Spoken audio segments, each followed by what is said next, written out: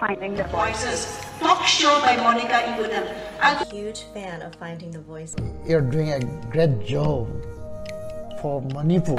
Manipur bu prithivida masatak good positive voices and make those voices more visible. Wanted our voice to reach in all the corners of the world. Interesting people. Been finding voices on people from our own place. Share positive stories and inspiring stories and bring out the good stories of Manipur.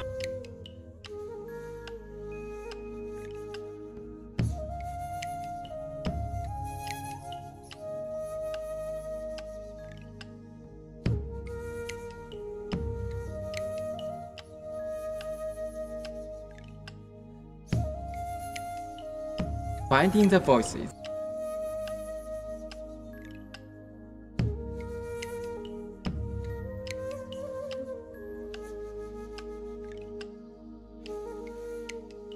Welcome to Finding the Voices. Right now I am in Imphal and I am with Madam Irene Salam, who is a retired professor from Manipur University in history. Welcome to our show, Madam. Thank you, Monica. I'm very happy to be here with you this evening. And to start with, if you can share a little bit about, I would say more about your introduction, starting from your childhood, education, and how you landed in Manipur. Okay, I think I have a very multicultural heritage because I'm born and brought up in UP, one of the biggest states in India. But by ethnicity, I'm a Goan. Okay. So I have a fusion of North Indian culture with Goan culture. That was in my childhood. And till I passed my post-graduation from Delhi University. And shortly after that, in 1974, I got married to a Meitei from Manipur. Okay. We didn't have a Meitei wedding. And at that point of time, I didn't really know very much about Manipur. I came here in 1975. Yes. So it was like a land, well, Sanalaibag, the land of gems. So, right. Expecting to find before something. You got married, you didn't come here, you didn't visit? No, I had never visited Manipur before I came here in 1975. And at that time, there was in fact no information or no sensitivity about the states in Northeast India. Okay. People in the rest of India actually didn't even know the states that comprise Northeast India. Okay. Or anything about the life and culture of the people. So I was actually equally blank at that point of time. It was love that brought you here. Yes. My husband and me actually were together for 5 years in Delhi University. Yeah, he was in St. Stephen's and I was in Lady Shri Ram College. Okay. And of course we opted for the same subject. We were both in history. We graduated and passed our masters at the same time from the same university. Okay. So after you landed in Manipur, what happened? Oh, well, it was, in a way, it was a total transformation and maybe a kind of rejuvenation because I had no idea about what Manipur would be like. And coming from a place like Kanpur, which has a population many times over that of the entire population of Manipur state, I found it a very tiny little space. Okay. And many of the amenities which I had taken for granted and never actually inquired into, when I came in 1975, I found there was a paucity of essential amenities like running water. There was no gas at that time and I had never seen these Petromax lanterns and things like that. So it had to be a total adjustment to adjust to the circumstances as they were. Okay. But since I had made this marriage out of my choice, I said, when in Rome, you do as the Romans do. And so we set up our own house. We didn't stay in the ancestral house. Okay. No, my husband is the eldest son of the family. And we stayed in the same likai, in the same compound, but we stayed in a separate building, Okay. you know, so we were independent right from the beginning. Okay, so Yes. you didn't have the additional gelling in and binding in and... Oh, well, I thought, because I came from a family where we don't actually come for live in a joint family system, and from a rather big house and residence in Kanpur, where we were one of the founders. My family was one of the founders of that city, where we have a road named after us and so on. So I had insisted that we should stay separately because I think it's easier to bond with other family members if each of you has your own independence. And moreover, my husband and me, not only being different communities, we also profess different religions. So that might have become problematic if, you know, I were to stay in a joint family. Okay. Then lifestyle, patterns of eating, dressing, so on, Okay. were quite different to that of the Manipuris. Okay. Yeah. Okay, so how did that work out? Oh, well, in the beginning, my mother-in-law was there. She's from, as you know, the royal family of Manipur, Maharaja Churachand's daughter. So she thought that I would, she was very religious and devotional, and she would have liked me to, you know, join the pujas every day and so on. But I explained to her right from the very beginning that religion is something personal. And it's a personal yes, choice. yeah, it's a personal choice, and I respect her religion. And she needs to accord the same respect to mine, because I'm not changing my religion. And I have not married her son because of a particular religion, but because of the person he was, and he has also accepted me as I was. Right. Yeah, so it would be better that, you know, this issue was resolved in the beginning, and I think it was resolved very amicably. She understood it very well, and in fact I had no problem performing my own religious obligations, being a Christian. And I think initially we were staying in Sagolband, and I probably was the only Catholic in that whole locality, you know. So everyone used to come out to see me going to church on Sundays. It was like, you know, something very different for everyone. Okay, Yeah. okay. So how did you cope up with the language and the people and food and...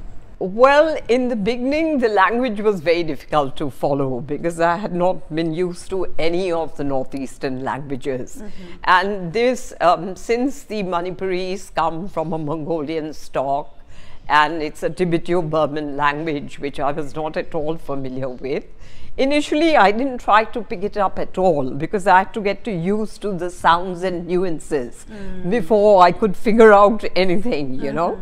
So I took my time about it. Okay. And fortunately, since all my sister-in-laws and brother-in-laws had been educated in missionary schools, they were all quite conversant in English. So you didn't have the problem of immediate communication? Yeah, so that problem wasn't there, except with my mother-in-law who didn't know English or Hindi. But with the rest of the family members, there was no problem at all.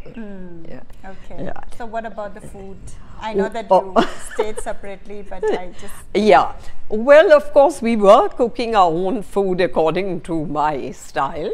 And it took me a while to adjust to Manipuri food because I had never eaten things like fermented soybean or fermented bamboo shoot. And initially, it was also difficult to digest it because I wasn't used to that kind of food. Okay. But I did like many of the Manipuri dishes like uti and, you know, the other fishes like, you know, purung cooked with, yeah, those kind of fresh fish dishes and all. But it took me a while to get used to these, you know, particular herbs or fermented foodstuffs. Now I'm quite used to it, you know. So it's an acquired taste. It's an acquired taste, yeah. Okay, okay. Especially fermented fish. Okay, so now you eat iromba? Well, I don't eat aroma because I have a problem with chilies now. I have a stomach ailment, so I can't have anything too chili, and the aroma is always highly spiced. Right, yeah. right. So how did your family take, you know, your decision to move to a place where you didn't even know, and I'm sure they didn't even know anything about it? Oh, well, my father had already died before marriage. My mother wasn't too happy at all, and she did question my husband at length about, you know. So there was a big interview before you guys got married. There was a long consultation and interviews, and it took, you know, a period of 2 years to convince her, you know, that I was going to go to stay in Manipur, a place which was quite unknown to us, and you know, we're not used to it. And we had never traveled to the northeast at all at that point of time. Yeah. So, but was there at any point of time after you came, you thought that maybe I should not settle in Manipur, you want to opt to stay some other place in India?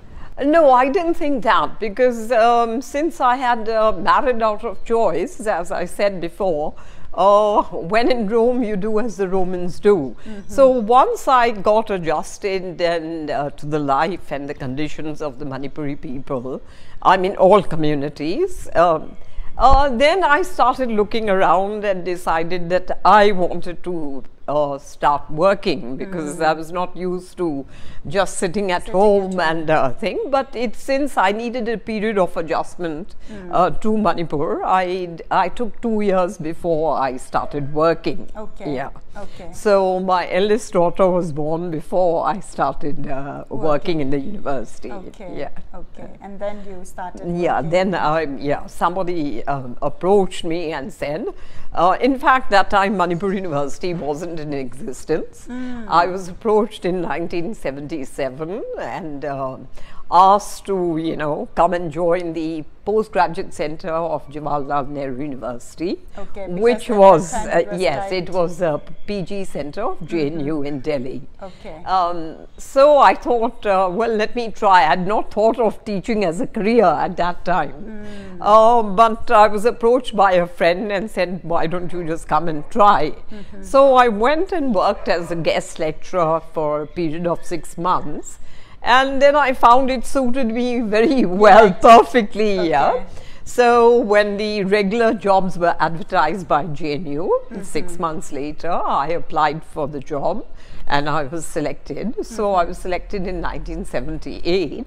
But then in 1980, we converted into Manipur University. And we didn't have the option of going back to JNU Delhi. But then since I was based in Manipur, it didn't really make any sense to go back to Delhi and join JNU. So I opted to, you know, shift to Manipur University. Okay, okay. And you just got retired recently? Yeah, I retired. My superannuation was on the 29th of February. 29. So it has been more than 30 years of yes. you working in Manipur University? Yes, more than 3 decades. More than 3 decades. So can you share your experience in terms of the changes in infrastructure, also the student and any other specific things during your tenure? Well, in the beginning, it was difficult lecturing the students, because I found their fluency and understanding of the English language was rather limited. Okay. And I remember in my first semester, I was asked to teach political thought, which is rather theoretical and difficult for students to follow, especially if they don't have this fluency in the language. Okay. So then I had to learn to take it very slowly and, you know, repeat things so that they actually grasp the concepts and the ideas. Okay. But over a period of time, you get adjusted to their way of thinking and how they are translating from Manipuri into English, though you're speaking in English, but they are doing a translation from Manipuri into English all the time. Okay. You know, so you get used to that technique. And after a few years, I found that each batch was in a way much smarter, And saw the progression yes, in terms they of the changed, grasp of the yes, language. a grasp of the language, even the whole holistic education, because they were being exposed to new knowledge, new technology like the net, and you know, now with the mobile phones and Facebook, and you know, they were downloading so much material and all. So of course, definitely they changed quite radically, you know. And I think now they are at par with most of the students in any other part of India. That's really nice to hear. Yeah. Monica, Finding the Voices. Finding the Voices. Finding the Voice.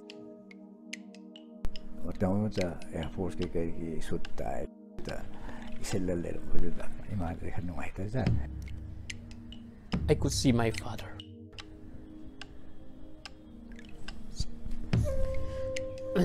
Who came to meet my headmaster because he was unable to pay the fee. I'm sorry.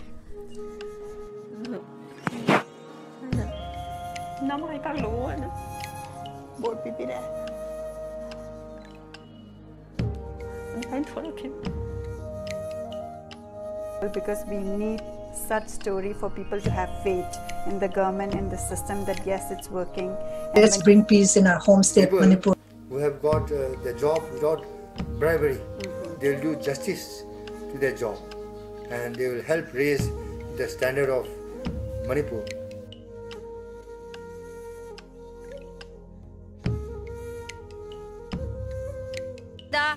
Me machine creado. I adu paraga tingogi.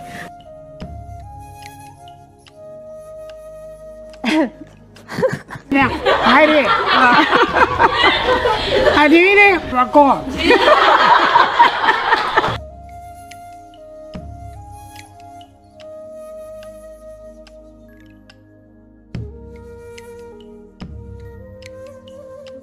So in Manipur particularly, I guess it has been going on for decades, but we see a lot of protests where students are being included, students go in the forefront of the protest.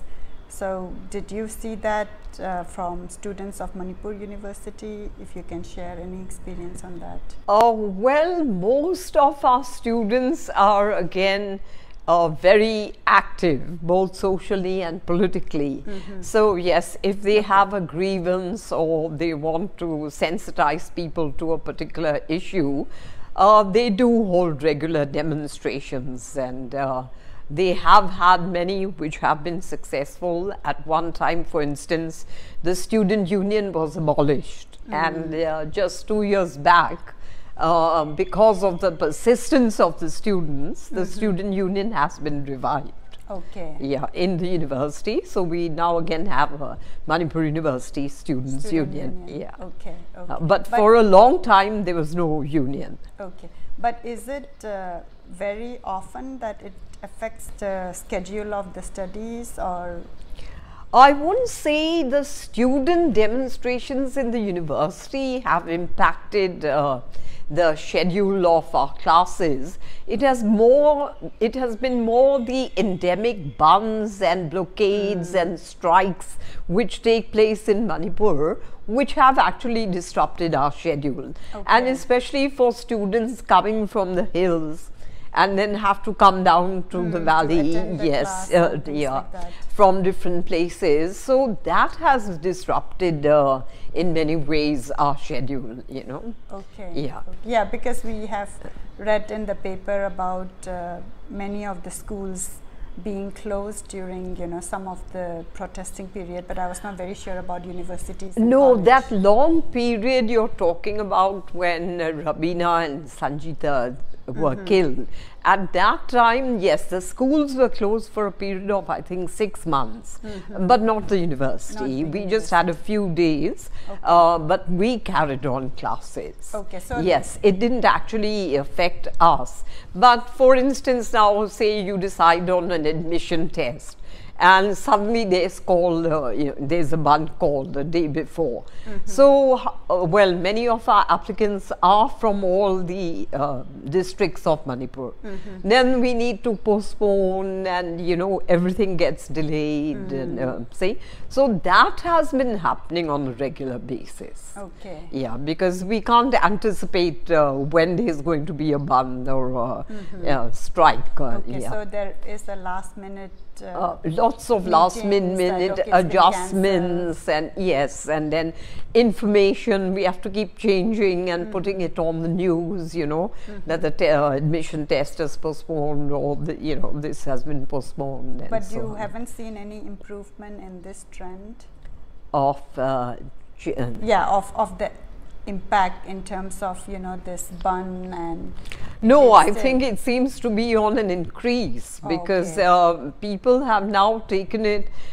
If there's any issue, the best way to resolve the issue is to call a strike or a bun. So it has increased, and hence it is affecting yes, more it does impact, because it also impacts mobility to the university and back, because if public transport is not plying, most of the students are coming by public transport, especially these autos. So if the autos are not plying, there is actually no way they can reach the university or come back either. So that definitely impacts. So with this frequent bun and blockade, we see that the schedule of test or admission, what you're talking about, it's being impacted. So has there been any time where the examinations or anything has been postponed that we could not make up in par with the national level? Actually, our exam schedule doesn't go along with the national schedule. Okay. Yeah, it's slightly different because it's adjusted to the circumstances here. Okay. And we usually have examinations during the vacations, so that even if something takes place, it can be adjusted to another day. Even in the last exam, we had to shift, the dates of the examination, but we usually have it during the summer and winter vacation.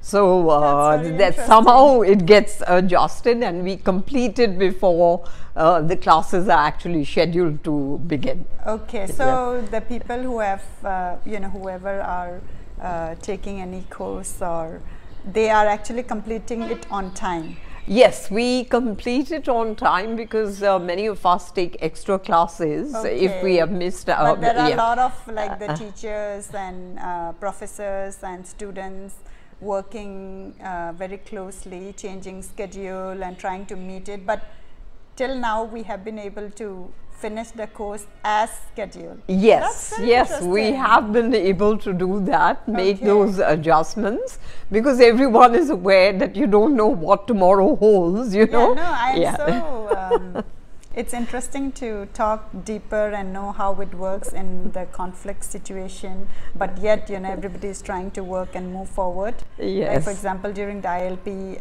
I interviewed one of the entrepreneur, and he was saying that there is bun and blockade during the daytime, so they would sleep during the daytime and they worked at night. So it looks like everybody is tweaking depending on the situation in Manipur, but the work and progress has not stopped in some way. In fact, talking about entrepreneurship, like last year I went for the Northeast Annual History Conference, which is held in all the different states of the Northeast. So last year we had it in Mizoram, and I presented a paper on women entrepreneurs in Imphal, And I think in the last decade, what I have been observing is that many of the Manipuris who have been studying outside, no matter what community they belong to, or have been working outside and holding good jobs outside, have suddenly decided to return home and to actually set up their own enterprises here. And I think you must have noticed now in certain areas, there are a lot of new malls, of course not comparable to those in developed countries and so on, but I think quite suitable for Manipur. Right, and it's progressive. Yes, and I think it's a sign of progress. And most of them are very successful. You know, many are selling like organic products. Somebody is going in for something which is again different to others, you know. So I think there's a lot of change in the mindset of people here, the young people especially. Now they're ready to take risks, even though a decade ago the atmosphere was not conducive to entrepreneurship. But despite the problems they have faced, they have now set up very good and it's coming up, and like you said, we see the changes, and I think it's very positive, and I'm sure there'll be more coming up which will... Oh yes, I find that a lot of the young students who are just passing out have their own ideas now what they would like to set up and what they would like to do. Earlier they didn't really know, they only wanted to just sit for the civil service examination. But now that mindset is slowly changing. Of course, civil service examination is still a priority for most university students, especially from history, because almost every history student sits for the civil service examination. Okay. So, but gradually I have been telling them it's not possible for all of you to get through, no matter how intelligent they there's a limited vacancies. So you just can't all get in. So you must think of some alternative. And what I really tell my students is this: if you can't use your education practically, even if you've got your doctorate, you're basically literate and not educated. So I kind of try to push them into doing something more positive. So a couple of days ago, one of my postdoctoral students came down from Ukhrul, and I had a long talk with him, and then I encouraged him that, you know, you get all your Tankul scholars there who have worked under me, and we'll you know, publish another 2 books, you know, on things that people there have written and their perceptions, you know, about on different issues. Of course, it would be basically historical again, but still, you know. So that's something in the pipeline which we hope to produce in this year, another 2 books from there. Oh, that's very exciting. And that is from Ukhrul. Ukhrul, so from one of my postdoctoral students who's, yeah, we would like to publish his PhD. So I would be editing that. He did his PhD from JNU, not from here. And he's just revisiting and revising it. So once it's over, I'll edit it again, and then we would give it to the publisher, you know. And then there are other scholars and college teachers who would like to write articles, research articles, which is actually now necessary to increase their API, the Academic Performance Index.